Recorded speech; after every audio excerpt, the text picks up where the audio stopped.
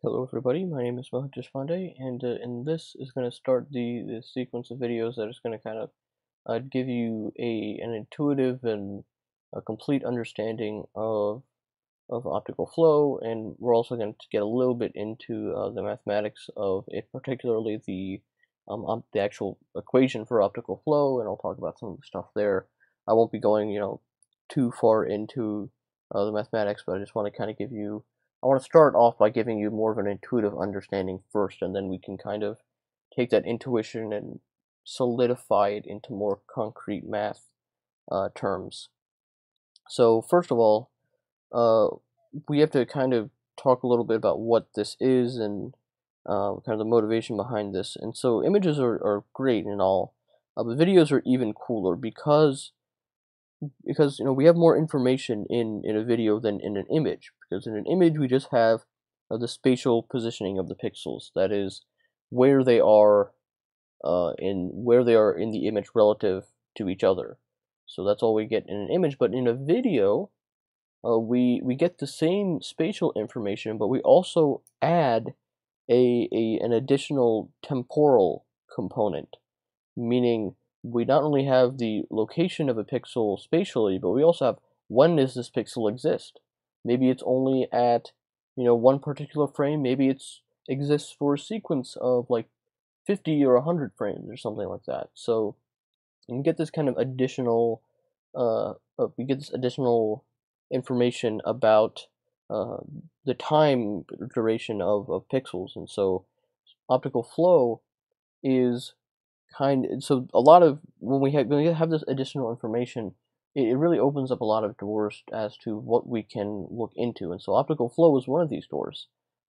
It's a computer vision, I guess I'll write this down. It's a computer vision technique that is used to track,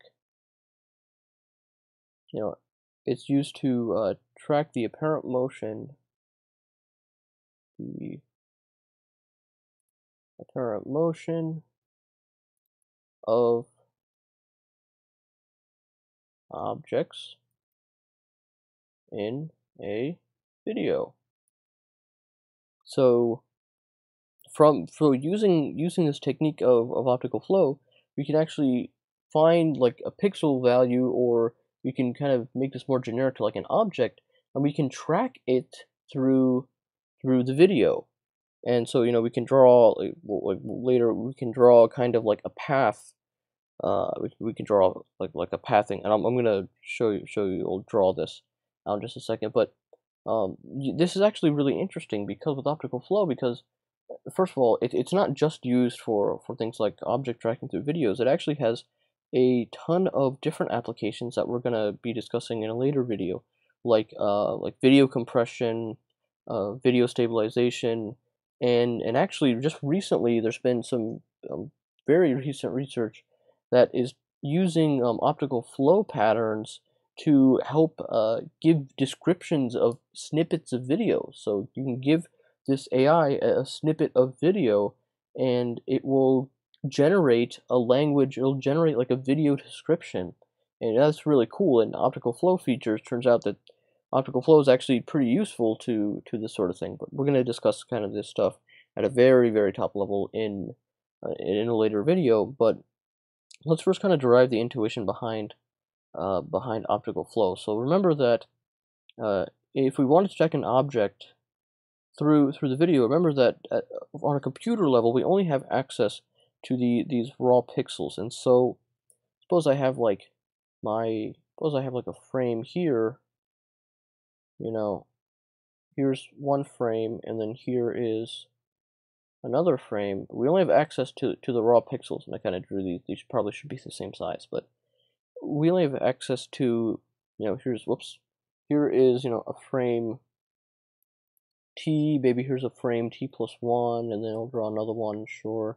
Maybe here's a frame t plus 2 and whatnot. So what we're trying to do with flow is to take a point here and a point here, and then track it through these frames. So it's going to go here, and then it kind of goes down here. And so this is kind of what we're trying to do with flow. And so to do this, we consider 2 consecutive frames, and we can kind of build the path, and this becomes like connect the dots. You kind of you have where the dots are the position of this particular pixel at each of the frames. So this is kind of connect the dots. And so initially, at first glance, this might seem impossible because you have to consider so many things like the size of the frame, how do we know which pixels are which, and whatnot. But it turns out that there are 2 assumptions that optical flow makes that really help simplify this. So assumptions, and we're going to be using these assumptions in later videos.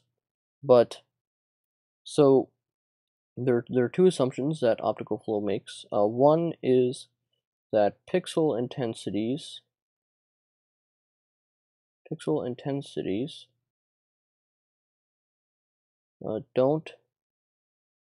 rapidly change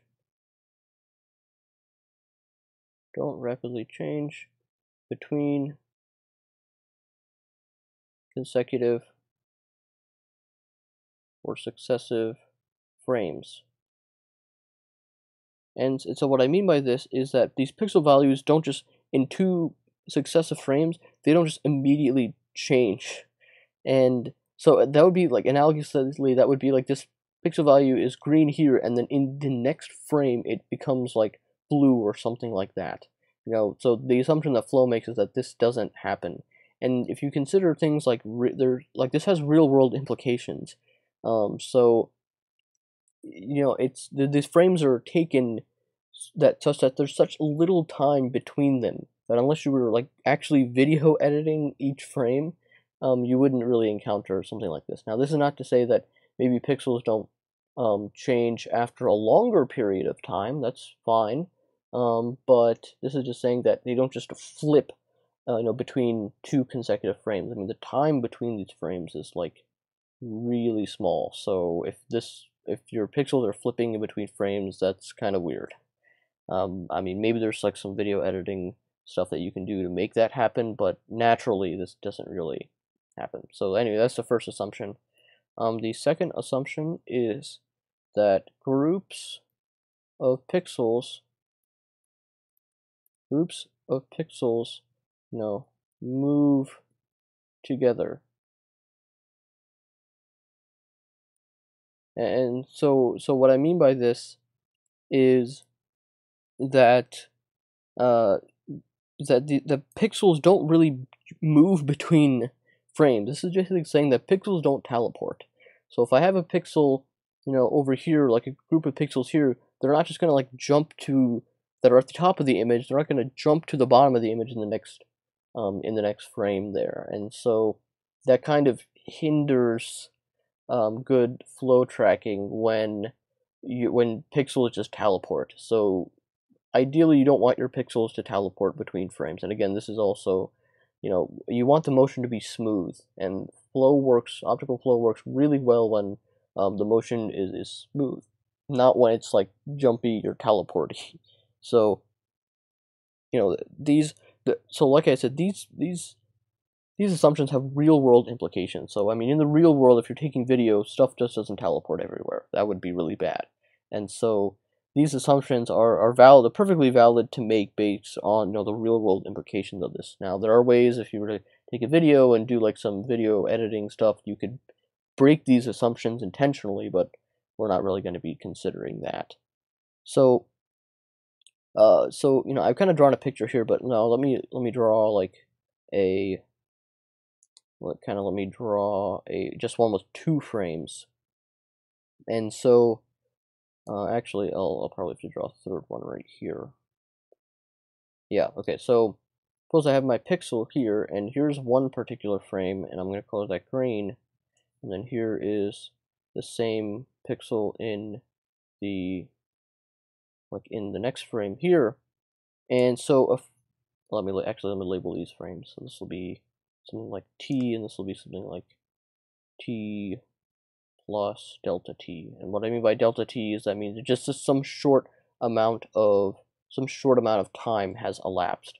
So if I were to look at both of these pixels in the same context, then I'm gonna get something like this.